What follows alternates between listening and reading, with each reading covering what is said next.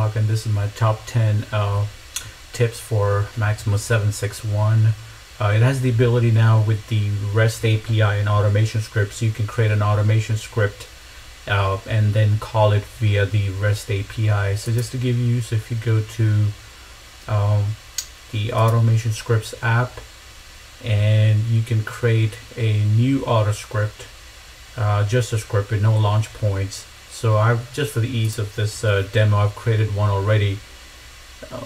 So I have a script called test script 1, and all it does is it accepts a JSON REST message, and it's going to go and create a work order. I'm passing in the description, the site ID, the asset. Now I'm defaulting the work type, and the script is called test script 1. So if I go to my tool now, I use Visual Studio Code.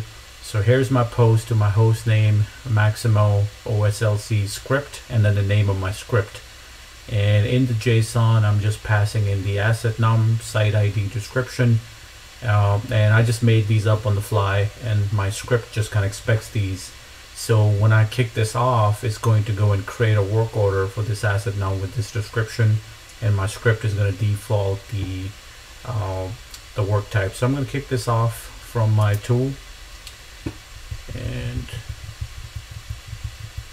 in a second it should come back.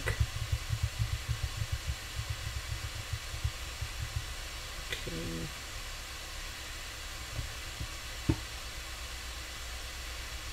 I should get an okay response in a few minutes or a few seconds.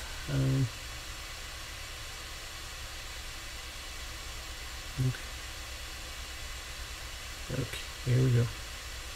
So I got a 200 okay. So now if I go to the work orders application, and I'm going to filter by the asset number, and I just made a description called test woe from REST auto scripts.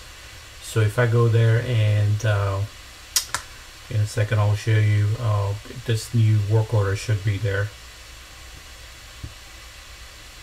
Okay, so I'll type 11200. Okay.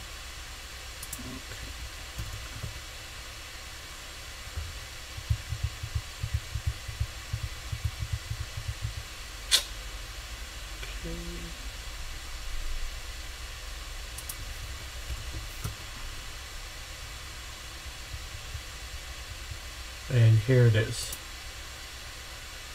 So here's the work order that I just created from a REST API by using the auto script, and I could just write any implementation in there, execute. Okay. Yep. Here's the date timestamp. It's a Whopper, and here's my